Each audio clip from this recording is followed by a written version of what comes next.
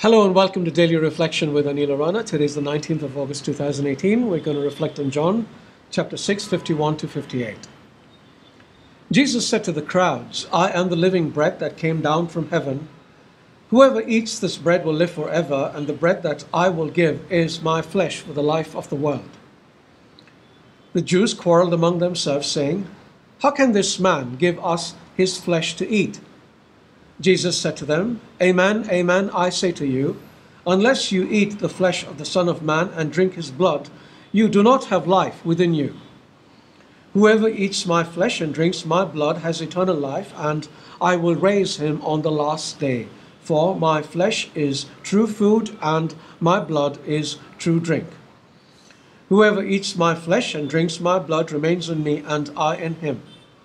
Just as the living Father sent me, and I have life because of the Father, so also the one who feeds on me will have life because of me. This is the bread that came down from heaven. Unlike your ancestors who ate and still died, whoever eats this bread will live forever." The gospel of the Lord.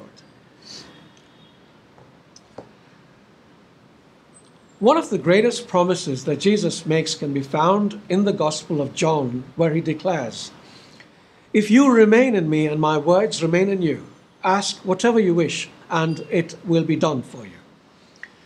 Jesus says he will do whatever we ask for, which is an extraordinary promise among other extraordinary promises that he has made. There is, however, a condition. We have to remain in him and let his word remain in us. How do we let his word remain in us? By reading his word and making it part of the way we live. This involves doing what God tells us to do, as James declares. Do not merely listen to the word and so deceive yourselves. Do what it says. And this, as we've reflected upon several times before, means not picking and choosing what we want to do, but doing all of it. And how do we remain in Jesus? Today's gospel reading provides the answer to this question. Jesus says, "Whoever eats my flesh and drinks my blood remains in me, and I in him." And how does one do this? Through the Eucharist. I know there are many who say that Jesus is speaking symbolically here, which is funny because they take just about everything else in the Bible literally. But Jesus isn't speaking symbolically. If he was, he would have stopped the mass exodus of his disciples that took place after he said these words by telling them he was speaking symbolically. They couldn't accept his words, and many of his disciples turned back and no longer followed him. Jesus made no attempt to stop them, knowing they wouldn't understand.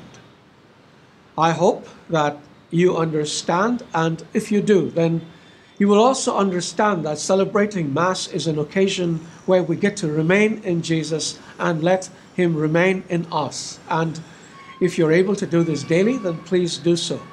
You will experience this union even more powerfully. And it is really transformational because, as Jesus also says, if you remain in me and I in you, you will bear much fruit. May you bear much fruit, and may Jesus do whatever you ask him for.